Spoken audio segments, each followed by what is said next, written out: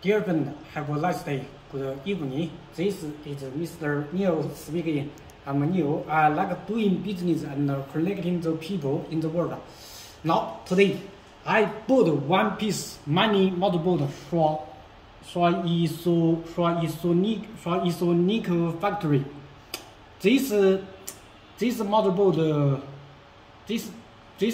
support 12 piece VGA card to do the mining job. Maybe some people ask me how much is this motherboard? It is around $100. Now let us see this mining motherboard. First, this is the CPU circuit. This motherboard support LGA 1151 CPU. For example, the G3900 CPU. Now this CPU is the G3900, and now this motherboard support DDR4 memory. This memory is DDR4 memory, and this is PCI Express 16 solid. This you can see this one. This one is the PCI Express X1 solid. It have 1, 2, 3, 4, 5, 6, 7, 8, 9, 10, 11, 12. So this motherboard supports 12 VGA card mining. Now you can see this.